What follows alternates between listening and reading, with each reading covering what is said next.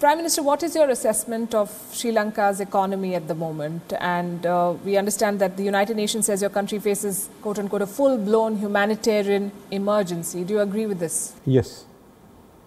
In addition to that, there is a man-made economic crisis. Who's the man who's made it? The politicians, they say, and certainly the government that was in power earlier. Do you want to name anyone? Well, I think most of them, no, the government carried on, so the whole lot. But they say not only this government, that government, the previous government, the politicians are responsible. Yes, in a way we have to admit that we all have a responsibility for the downfall of this system, and we should change now. That is the challenge to all our members of parliament. Are you willing to change or not? Some are, others aren't. So final, the politics of Sri Lanka will be decided on those who are willing to change and come anew, and those who are not. Do you think the president should take part of the blame? He has taken the part of the, publicly has taken the blame. Not But once, he's not but leaving twice. office. Huh? But he's not leaving office. No, he is not leaving office. The president has to resign. You can't throw him out of office unless you can impeach him. But under the formula, the proposals put by the Bar Association, there is no need for him to leave office. So you are asking me a question in an issue which I was not involved, everyone else was involved, and this is the position they took. I was not even consulted, I left out of it, so I can't. But I'm sure you have an opinion. Do you believe that the president should leave and take full responsibility of the way? He has taken, after he took responsibility, they wanted him, you asking me, all the parties said he must abolish the 19th Amendment, he must bring back the 19th Amendment, and he must abolish the executive presidency. So in politics, that everyone tries to survive, then why did you put forward these proposals? Why did the others agree with it? It's a game of survival. Okay, then maybe they gave the proposals that helped the president. I think the question is who's looking at Sri Lanka's survival and recovery? How but I think now on this situation, let's all get together and get the economy up. We have to get the economy out. We have to make the political changes and be ready to face a humanitarian crisis. But I must say the leaders of the opposition and others agreed that on the food crisis, food security program, they will come together. We've had some good discussions with them and agreement on the 21st Amendment too. It's a question of building more trust between the members, and I know many of the backbenchers on both sides feel that they should work together. And I'm pushing for that. I'm pushing it very hard that they should all work together, and all should be given responsibility. Some people in the opposition are good at certain activity, give them responsibility. This is a difficult time. You can't be sticking to the normal confrontational parliamentary politics of the British type. We have to work together. We must, otherwise the system will not survive. So I'm all for everyone working together. So that is, so I'm not looking at the party who said this party supports me, that party doesn't. I'm in a position I can speak to everyone. I've been speaking to them, and I made it my mission to try and get everyone together. How long do you think recovery will take? I think recovery, stabilization and recovery will take about 18 months. Right. Earlier this week, you also told Parliament that Sri Lanka needs $6 billion over the next 6 months to maintain a basic standard of living. Where do you propose to get that money from? Well, partly from once you get agreement with the IMF, you will have a tranche coming in from IMF for some of your reforms, well, before the end of the year. Then we can go to the other multilateral lenders as well as to the donors of Sri Lanka. What kind of help are you getting from China, sir? China gave us some assistance earlier. They gave a credit line. They have another credit line that has come in, but we can't use it because we haven't got 3 months reserves. Have you discussed the possibility of restructuring loans from China? They make up 10% of your external debt. We have to take up restructuring all the loans from both from the donors as well as the private investors.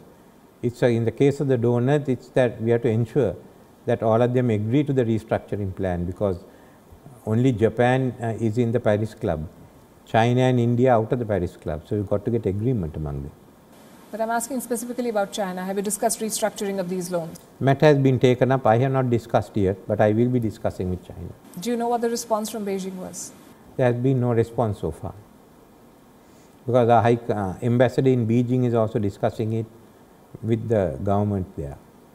Would you say that China has ditched Sri Lanka in its hour of need? I won't say that. I don't think they have ditched Sri Lanka. But they've not been forthcoming in any of the kind of help that I think your country needed, even that $1.5 billion credit line, as you said, you cannot use. Well, actually, we should have gone and negotiated with them to delete that provision. We didn't.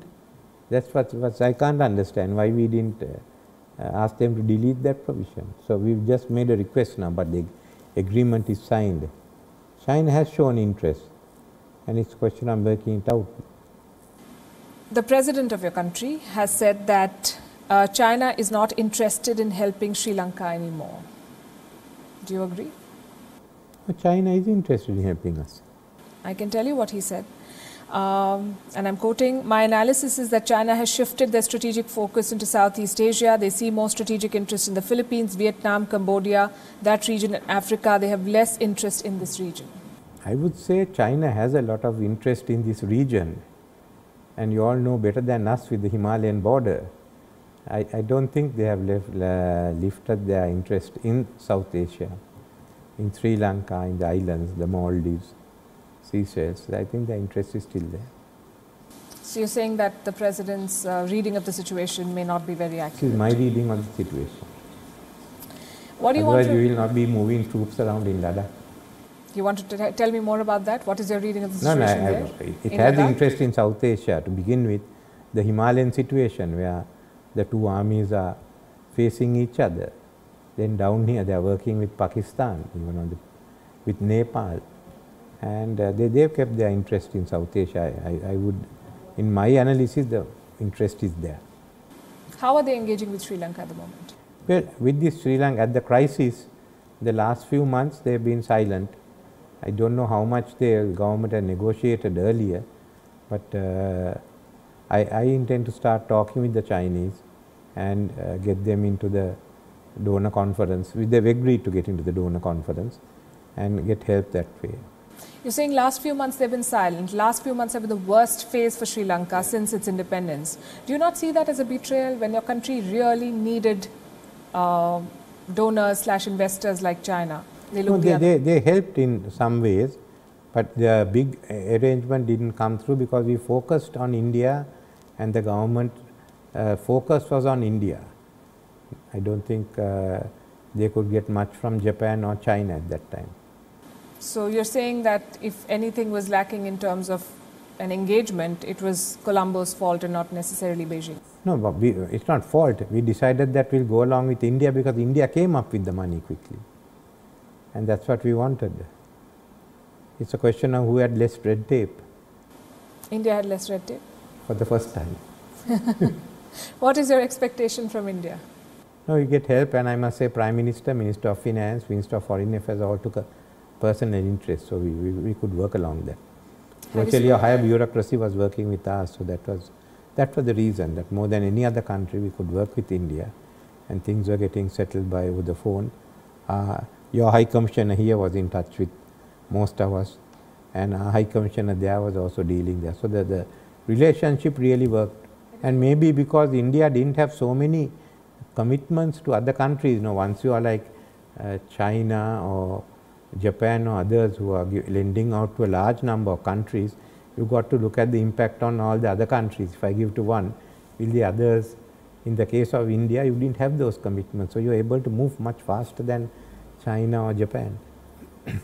That sounds unfortunate. You're saying India came up to Sri Lanka's help because it was less distracted or had fewer commitments. That's what. Yes, so that's good. We're lucky. It's our fortune. Right. Have you spoken to Prime Minister Modi? Not yet. I've been talking with the two ministers. We're settling it at that level. I'll speak to the Prime Minister once we work it out. I had a long chat with the Finance Minister and also with Mr. Jaishankar. I've been talking with him even before this crisis. When I met him in Abu Dhabi, we had a long chat. I told him the crisis will come. What will you tell Prime Minister Modi? Thank him. Okay.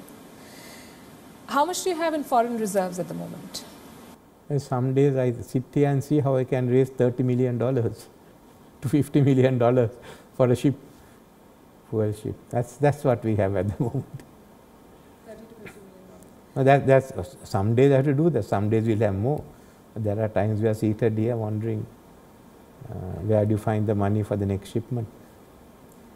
On Thursday, you said that the next 3 weeks will be a difficult time for sourcing fuel. Last month, you also turned to Russia to ease fuel shortages. Do you propose to buy more oil from Russia going forward? I don't know whether any other, whether they will be going back to Russia again. They are looking at all sources. Mainly, we are looking at West Asia, traditional sources. People are coming along with offers. There are a lot of offers now. I mean, basically, the offers exceed our requirements about fourfold, but how many of them can be realized, I do not know. Russia, we did buy a shipment from Russia. It's difficult. We find that many of our financial arrangements will fall into place after that, especially once we finish the negotiations, the IMF technical team, it certainly will give a better atmosphere. Russian oil is soon going to be subjected to the European embargo. Do you think that it's an unfortunate turn of events that countries like yours are being sucked into a faraway war with Europe's politics, having a bearing on you? I don't know whether one shipment in this crisis would make that much of a difference. The issue really has come with India and India's regular purchase, but then Russia and India has had a long economic relationship, which India will not sacrifice for the sake of their security dialogues. So that's where India is facing it. We just had one shipment, but as far as the food is concerned, there is no embargo on food, so you could get it. But what we require is more rice than wheat. WION is now available in your country. Download the app now and get all the news on the move.